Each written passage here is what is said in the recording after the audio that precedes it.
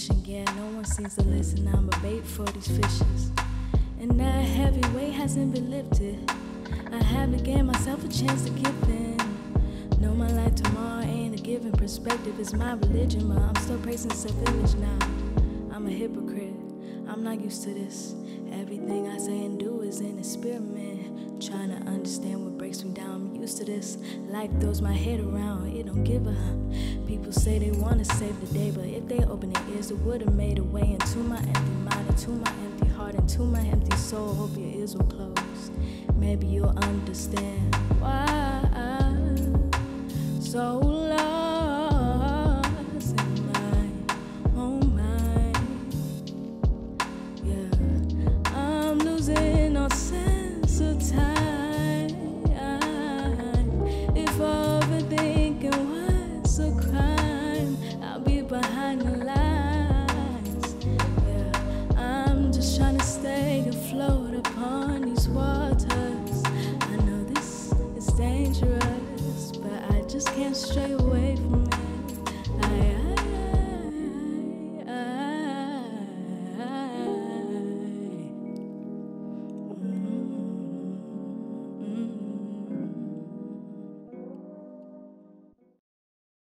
Quiet on set, please. Quiet on set, please.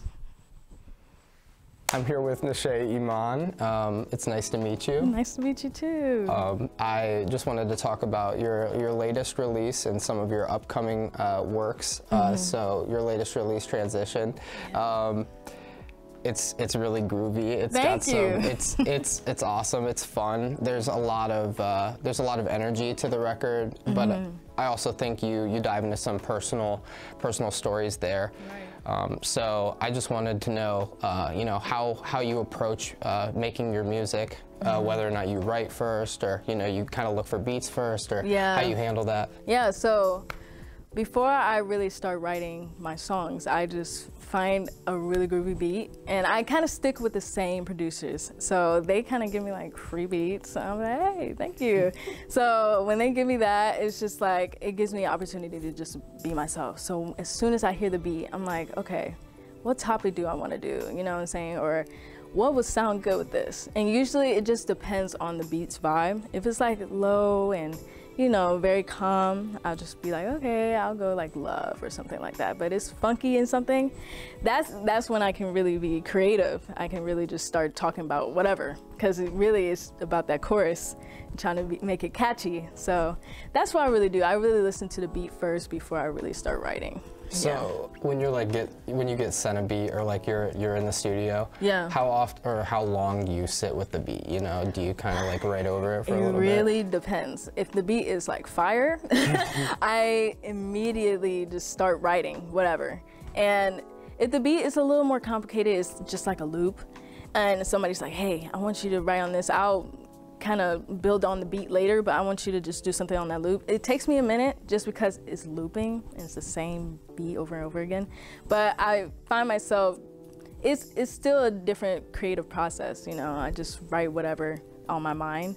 But yeah, I do, it just really just depends on that beat, yeah. So when you're kind of working with those producers, do you feel like, since you've been able to work with some of the similar producers over your songs, you've kind of built a relationship with those producers? Oh, for sure. Yeah, and I think what really happened is I have a engineer, and he really helped me out. His name's Ocean. He's really cool. And he really helped me out to reach out to these producers and say like, hey, I love your beat. I love the way you styled this. Can you, I'll just make it a negotiation, basically.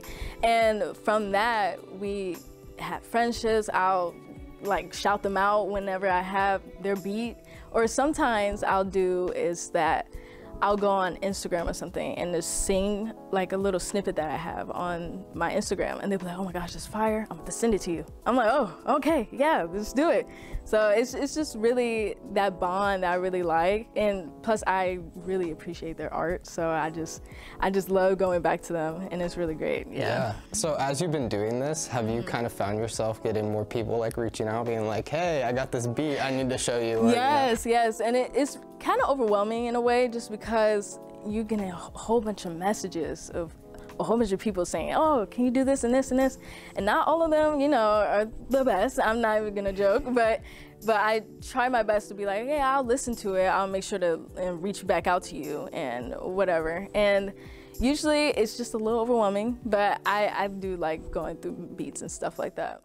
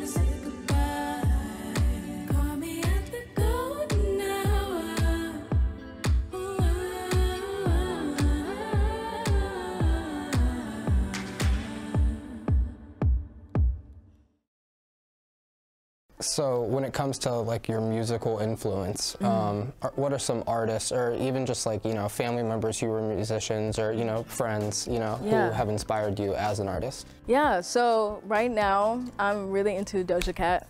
She is amazing. Her lyrics are amazing. The way she flows on a beat is just amazing. And I just love that she changes it up every single time. It's not just rapping, she can sing, she dances, like she's everything. And that's what I want to be like at the end of the day. I want to just be different. I want my stuff to be diverse. And I don't want to just stick to one genre, you know? Like R&B is cool, but like I kind of like dibble and dabble in like rap or spoken word, you know what I'm saying? And it's really fun, and it's good to look up to somebody who's doing that same thing and just being able to be like, okay, this is what I want to do, you know? Yeah. And I also look up to people who have the same tone as me. So like her, I also like Ari Lennox. Her voice is a little higher, but I do like Ari Lennox. Sid from the internet. Just a lot of those people, especially like Amy Winehouse is somebody I grew up with, and her voice is amazing, and I kind of just go with the tones of that, and I'm like, okay, how do they utilize their voice and their range? Because, you know, they can go low, but they can also go, you know, higher, so I'm just trying to build up my range and look up to them. I think that was one thing that I noticed listening to your music was you have a very broad range, and you're able to kind of, you know, navigate the music and kind of follow along the music with that range. So I think that's super impressive. Thank you, appreciate it. So do you have any upcoming releases or singles or music videos to look forward to? Yeah, so right now I am doing a music video for Lost, and I'm actually doing this all kind of by myself with, I have help from a guy named Jacob Sanders and also PJ. They've been helping me out, they've been filming, and they've been helping me with editing and all that good stuff. So I'm trying to do this all by myself just because I am a VCT major. So I'm just trying to dibble and dabble and all that stuff, and I really like music videos.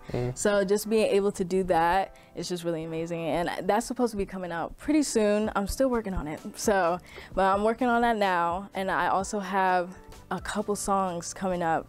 And I'm trying to figure out if I want to do an EP or just release a whole bunch of singles before the end of the year. But yeah, there's some stuff coming up. Slow dance, kaleidoscope night with no chance to plant your feet, and the DJ is fast asleep. So you mentioned that you were a VCT major. Yeah. So I was just wondering, you know, what exactly you focus on, if you have a focus, or you know, if you have a special interest. Right. So VCT is visual communication technology. They specialize in video, photography, print, interactive media, and I found myself really interested in video, and I just love like the way people like story tell and all that stuff through visuals. And I think video is going to be the main thing now, just because like TikTok, and you know what I'm saying. I even heard like the CEO of Instagram, they're saying like they're going to start making their Instagram more, you know, visual and video based, just because of how TikTok was so big. And I just think video is just going to be up there for sure. And plus, I just really like it, and I just really want to go into that, especially like music videos and just storytelling. I just love that. So yeah, that's what I've been into. Do you think like TikTok is almost like the new VH1 or like the new MTV? Yes, yes, and I think it absolutely helps artists as well to like get their music out there. Like, it's crazy where you have a snippet of a song and everybody's playing it, and now you're getting like a whole bunch of views, and it's amazing. And it's amazing to see people actually like being seen, because sometimes these people are, you know, they just put their songs on there and they're not thinking too much of it. But now a whole bunch of people are seeing this and liking it, and now they're going on their platforms and stuff, and I just think that's amazing. I really like that aspect of it. Have you had any songs that have had some like traction on you know, social media? Oh yeah. Okay, so yes, Lost got a lot of traction, and I was like in my scarf, and I was like, hey, listen to Lost, and not expecting anything to happen. Then I'm seeing all these views. As soon as I wake up, they're like, oh my gosh, this is crazy, this is good, this and this and this. And I was like, wow, this is amazing, but you picked the worst video of all of them, and I'm just over here just looking crazy. But it was really nice just to see people like supporting me just from all over. There was people who, from South Africa, they were like, oh, sending love from South Africa, and there's people from like China, they were just reaching out to me. It was amazing, and I just love that, and I love that my music is reaching out to people and is meaningful for them. Even though like this is so personal to me, it was like meaningful to other people, so I really like that. Yeah, I think that's something that your music can do. You have those very personal songs that, you know, a lot of people can relate to, and then you also have like these bops that people can just dance to, which is like really, really awesome.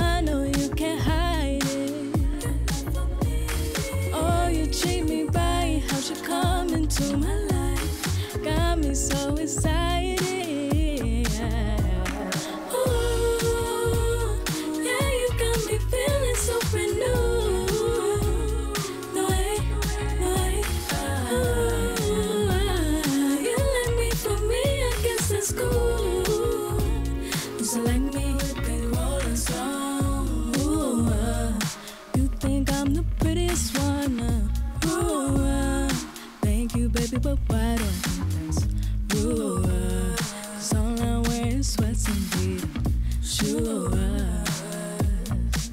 You said, don't worry about the others, baby. You're the only one I like. The things you wear don't emphasize your beauty. It already shines so bright. And oh, baby, baby, don't get discouraged. This is why I'm holding you tight.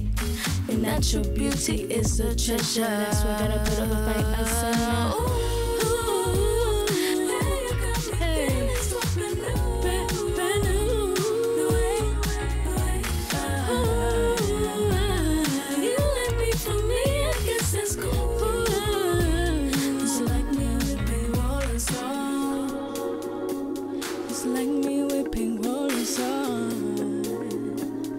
Like me with pink rollers on. Ooh,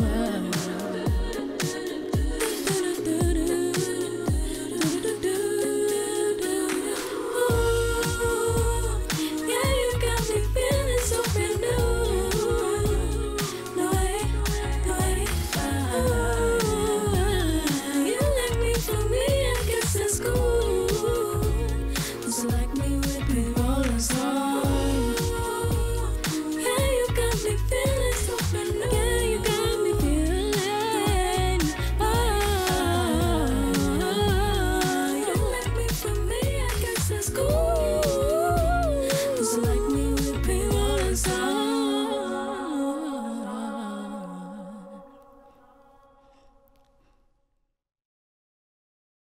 Thank you for speaking to me. Yeah, no problem. Yeah, I appreciate it, and thanks for performing today. Thank you. I appreciate you. If you want to shout out anything that you got coming up, you can. Oh yeah. So follow me on all platforms.